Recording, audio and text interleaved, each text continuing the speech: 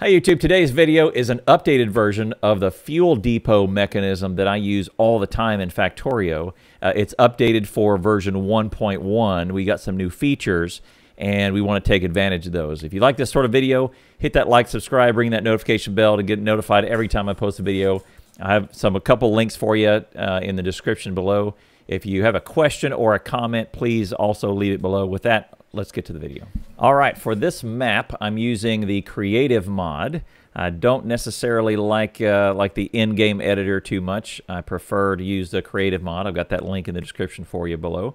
But what I've designed here is some supply over here on the right side and some demand over here on the left side, and I've got a bunch of trains going back and forth between these 2 points, and they're just delivering goods. This is what it's meant to be, is to simulate stops along this main train line. I'm showing here left-handed drive as I zoom in, but along this route you're going to see a lot of traffic. This is something very common that many is the same way you would make a belt base. Many players make a train bus, as you if you will, to go have all their trains go along. And sometimes it's very handy. For distribution, sometimes it's rough because one train that gets hung up because of fuel gets stopped along there, and you've got all your trains backed up, and that's what we're going to avoid today.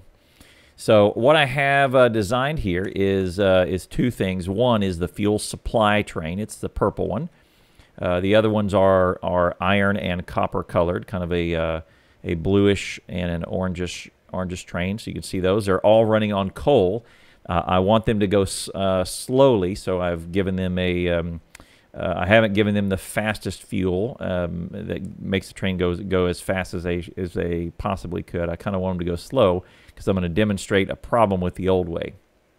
So the old way was to create a fuel supply station, and you can name it something generic like fuel supply. You may only have one of them, and what we'll do for this guy is just have all of your coal supply feeding into it. I've got some chests here modded in that always have a coal supply. And then your commands will be something like this. You'll say fuel supply until full, and then you'll say I want it to go then to fuel depot until empty, or I have some inactivity of, say, 10 seconds or something. And that means the train has offloaded all of its goods, but it hasn't emptied. But I want to make sure that I've offloaded as much as I can, wait for 10 seconds, and come back for a supply. So that means I've filled up the destination chest. So let's look at that's called fuel depot. And I've got two train stations set up over here as called the fuel depot. And in fact, we will have many stations. This number will go way up, way high as your base expands, because you want a fuel drop-off where possible. You should probably only have one of these fuel supplies, multiple fuel drop-offs or fuel depots. This is the key part here that was not here, that was not given to us in pre-1.1. It's basically the train reservation system. I'll put a link in the description below with the FFF where this is unpacked. But essentially, it is a stop limit. It determines the number of trains that could possibly be called at one time to this station. Previously, what we would do is we would enable and disable the station. I'll show you that in a moment. Now, next time we're going to use this. And really what's going on in the background is a train makes a reservation at a stop and then is cleared to pull in. One other logistical note you'll see is that I have this enabled at all times. It's one of the debug options always, called Show Rail Paths. And there it is right there. What it does is it shows a train, declares its path. You'll notice that the green path, this train is on the green path. It does not disappear as it consumes. It may change also to a different color, but it shows a train along a chosen path that it intends to go. So I just did that for visual effect. You can see there's lots of trains going left and right here, and we'll use it to determine when the train is going. So as soon as a train gets its path, it sets it, as soon as a train finds its path, it declares its path, and then you'll see the color, right? So what would happen is this old school station will be enabled and disabled by a signal from the chest. So say we want this thing full, and we're going to have bots help us out with this, and I'll make some of those, and we'll say, all right, I'm going to deliver some coal from here. I'm going to request 50 coal, and there we go. Request 50 coal, and then my supply within this robo network will be this passive provider chest, and the bot will do that. You can really also do something belt driven like this. If you're not at that stage of the game yet, you can do something really simple like this and just belt it over. And at that point, if you're not to bots yet, you would want to block the chest off.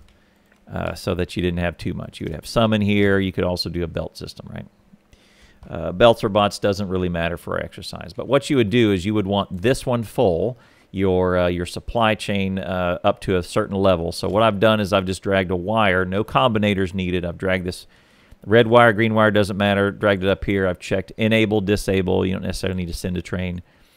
And what it means is if I have under 100 coal, I'm going to enable this station. And if you look very carefully, you can see that green dot right there. It means the station is enabled.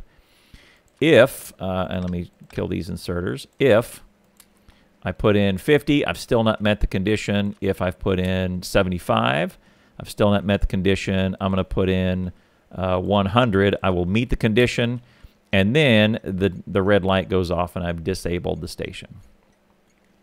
This was the old way to do it, and the problem with this is that there could be a scenario where your train would be caught in the middle blocking traffic.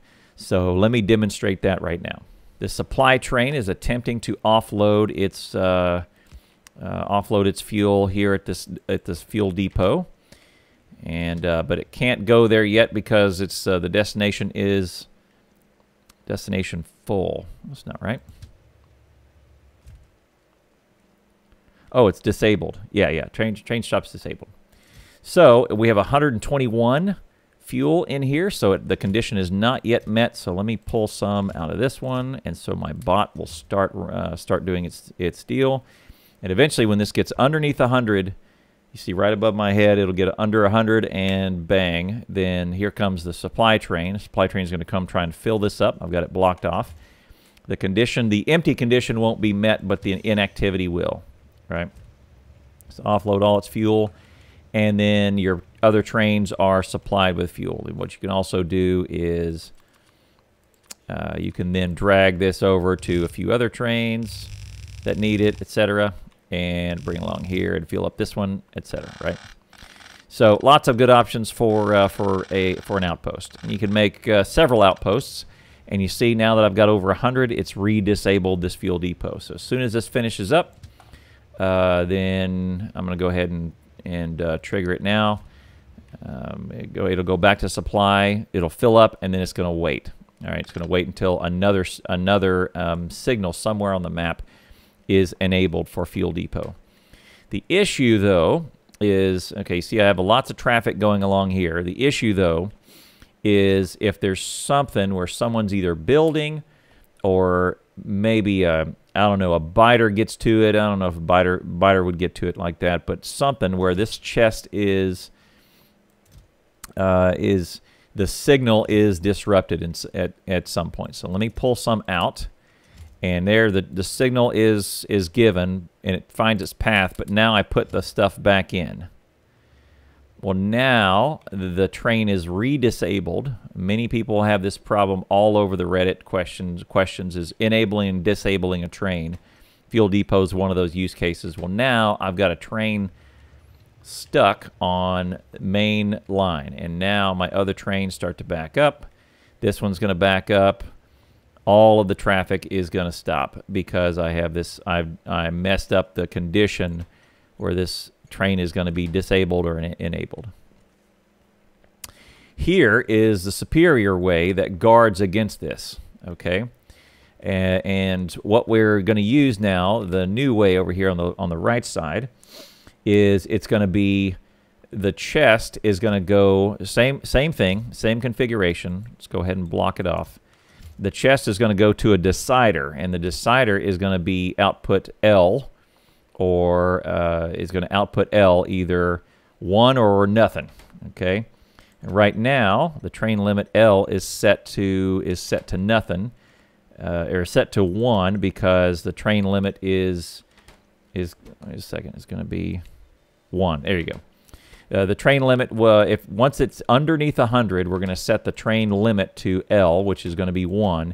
If it's over 100, it's going to go to input count. It's going to be something. It's going to be something different. So let me test that right now. You see the train limit is, it's not going to be able to call a train. So let me connect this one up.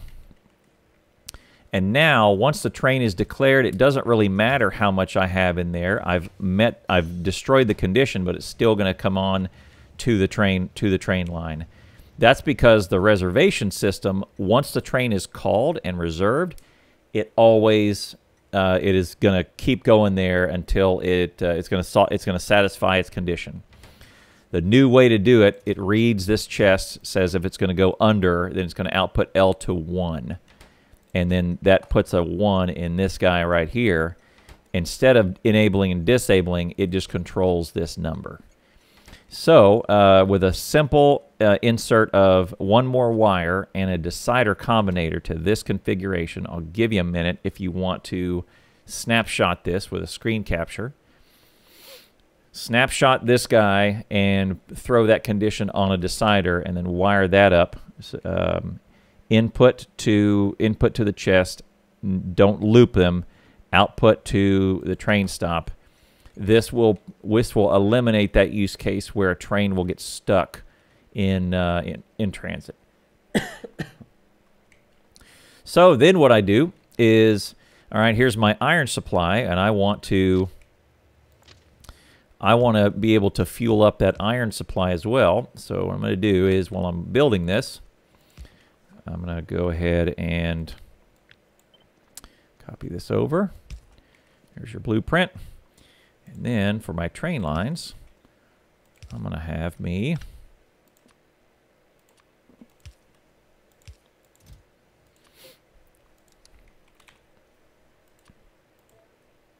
some call request.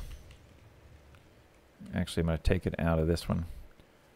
Put in a smaller robo port just right here, so that the bot is in here. Let's see if it goes there. Yep. So now the bot needs to get the fuel from here. So I think it's ready to go. Maybe I'll put in a few more. So now we've called the train line, and let's go ahead and signal this up. There we go. Now the bot's doing its job. Oop. Let's go ahead and do that. So the bot's going to pull out of here. It's going to offload as much as it can. Slotted area. Speed that up a little bit. And now the condition will, once it goes over 100, it'll set its condition back. This guy is going to not empty out. It's going to do its thing. And then we can be sure that the train is refueled. And now I can just kind of leave that alone. All right, I can now do something similar here for all my other ones.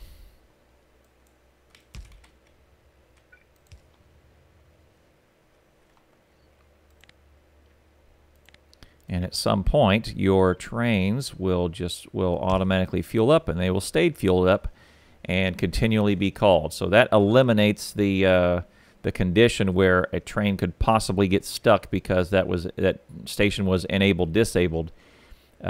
This train limit guards against that use case. All right. Put in another one over here. I would probably end up blueprinting something like this. If your trains look like this, you can also use belts. I'm just going to use bots for simplicity's sake. And these are really close together in my demo, but this could be on the way on the left side of the map. This one's on the way up north. This one's way out on the right side of the map, and you want to make sure the trains at all these outposts are full. The takeaway here is don't do a straight enable disable from the chest to the train stop.